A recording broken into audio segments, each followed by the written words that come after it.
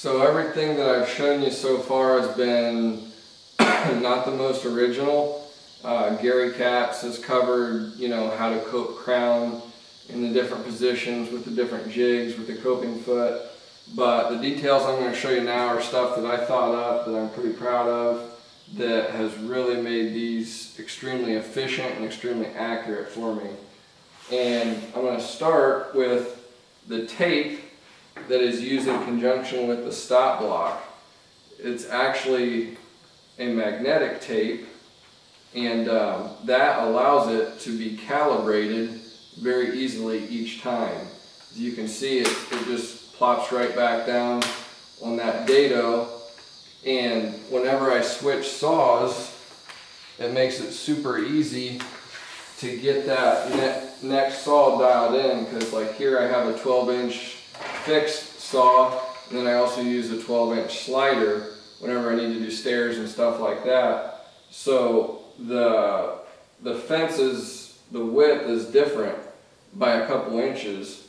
So all I've got to do is slide this down and calibrate it, and it only takes a couple seconds. I'm going to try and give you a close-up view, and hopefully the camera focuses. But all this is a dado with magnetic tape on the inside of it. I actually have this magnetic tape doubled up because I went too deep on my dado, so I just put an extra layer in. If I did it over again, I wouldn't go that deep on the dado. And then this is just your standard peel and stick. I think this is Starrett ruler that you'd buy off Amazon. Normally you would peel the back off of it and stick it on something. I just leave the back on, and then it'll plop right down on the tape just like that. So then as you can see, it's really easy to pull up, and let's just say I needed to calibrate a new saw. You can see I can just pull this down one way or the other, and it's really easy to get it dialed in perfect. I'll have links in the description below, but this is the tape. It's a product I found on Amazon. It comes in a 3-pack. I think this is the only way you can get it. Just as a FYI, it is wider than 1/2 inch. Even though it says it's a 1/2 inch, I think it's more like 9/16 or 5/8. So keep that in mind if you're doing this and running the dado here. And then just a standard roll of peel and stick tape. So this is what I'm talking about with calibrating it. You guys just watched me slide the tape around, so now I need to recalibrate it to the crosshair on my stop block. So what I'm going to do is just drop the saw, and I need to hit the tooth. I'm not going to do that right now just to speed this up. I know I have a 24-inch piece right here. This is a woodpecker square.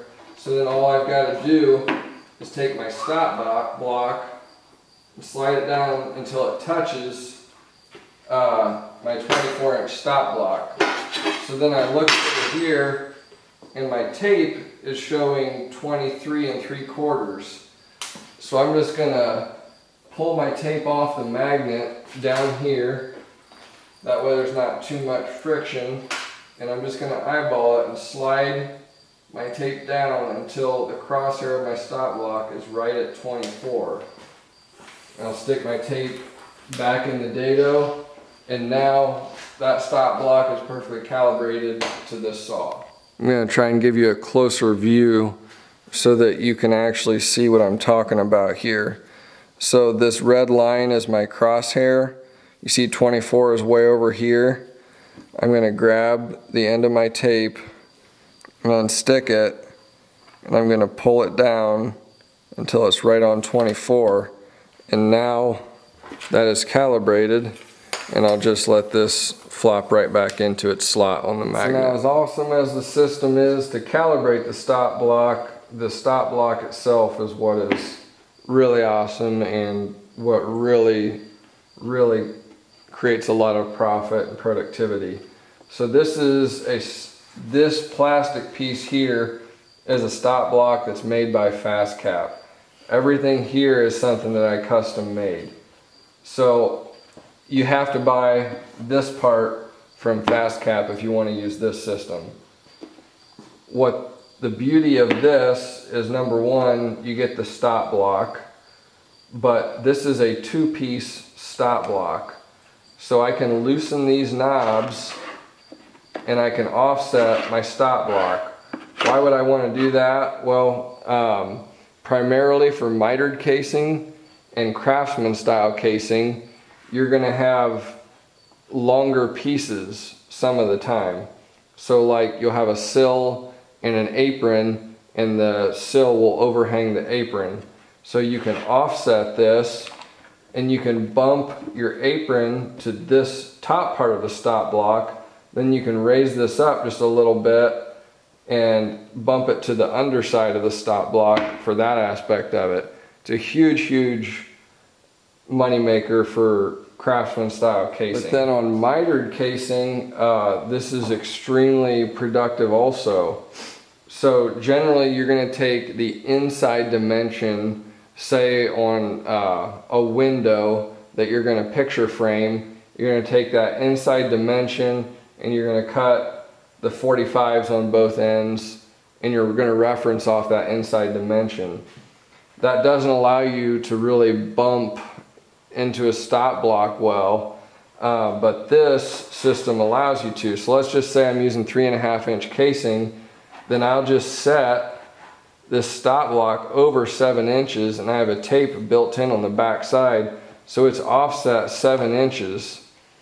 So now I can set my crosshairs. Let's say my inside dimension is 24. I've got my crosshairs set at 24.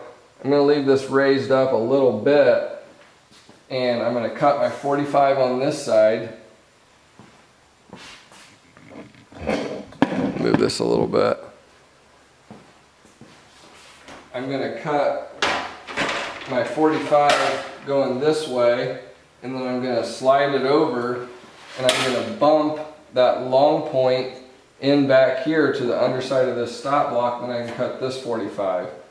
And it's an extremely productive way to batch cut a lot of mitered casing. So then I'll give you a closer look. This cut list holder is just an off angle cut with a couple of dominoes in here that kind of offset it a little bit. I'll take this off and give you a closer look.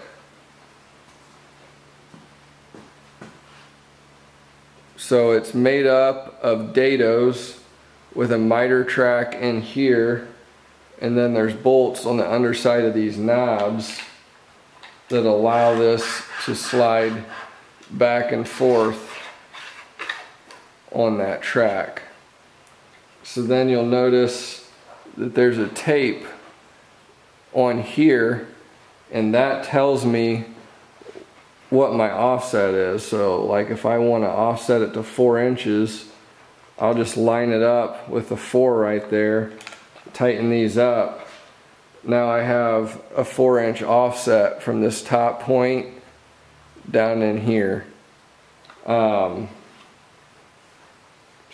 if that makes any sense, I'll probably have to do another video more in depth on how I actually make these, because it's fairly complicated.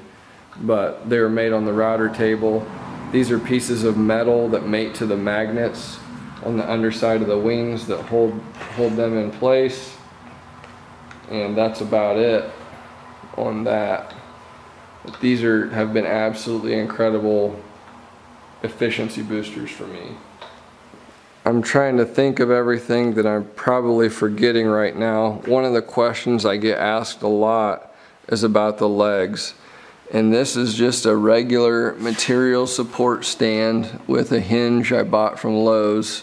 And what I did was I cut off, with a portaband, I cut off one of the legs and then put a couple of these metal hose clamps around it to maintain the friction there. But you can still loosen this handle, and this will move up and down and give you a lot of adjustment. I always just leave it set exactly where it's at, and I raise and lower the height with that thing there just by screwing and unscrewing it, and that works pretty good for me. So then moving over these brackets on the underside, this holds the crown stop up in place. These are these multitoolblade.com brackets that somebody thought up to solve a problem and is selling them. They are a little bit salty. I think they're about 60 bucks a piece, but kind of just is what it is. So here is the domino that is glued in there, and that mates into the dominoed slots on the other side of these wings.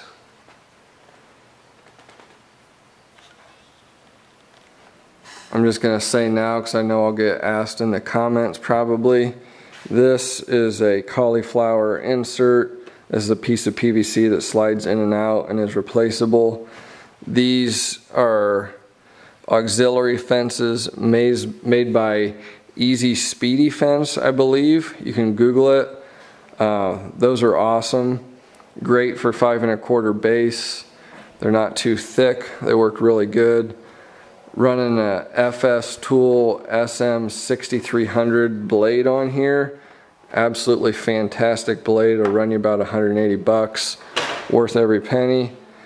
And then I did the Bosch dust chute modification on this, which kind of ended up being a mess, but kind of works, kind of doesn't. Works better than what was there before, but honestly half the time anymore I just let the dust fly.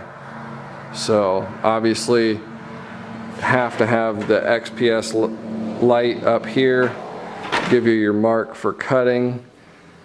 And I'll probably have some more videos in the future on calibrating the saw and getting everything as far as the fence and the bed nice and flat, so you can look for those.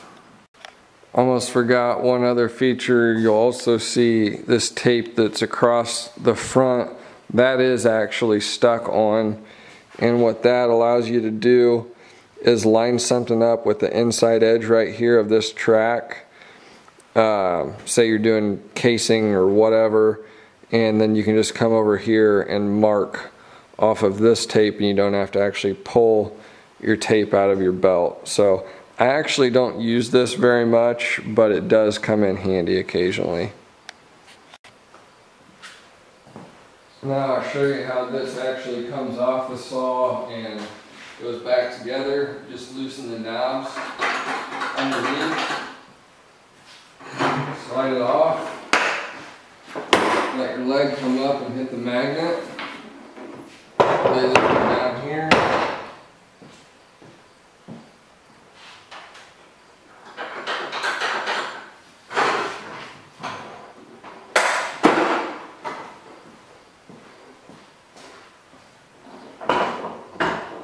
Now all you got to do is line up your dominoes.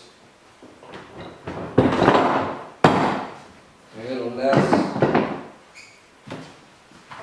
right back down together. Lock your hasps or whatever they call them by turning them.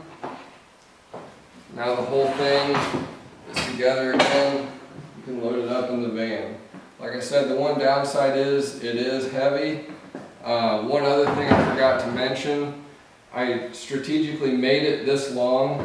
That way I could use the stop block on the end to cut door casing legs on a regular 6/8 door. And it also, the length works really good for cutting baseboard. You can cut it without having to have a material support stand, without any struggle at all. I personally really hate material support stands, so that works really good for me also. So I'll have product links in the notes below. So I hope you guys have found this video to be helpful, and I hope that some of you guys are able to make this. It's been, as a production custom carpenter, these are just amazing for trimming new homes.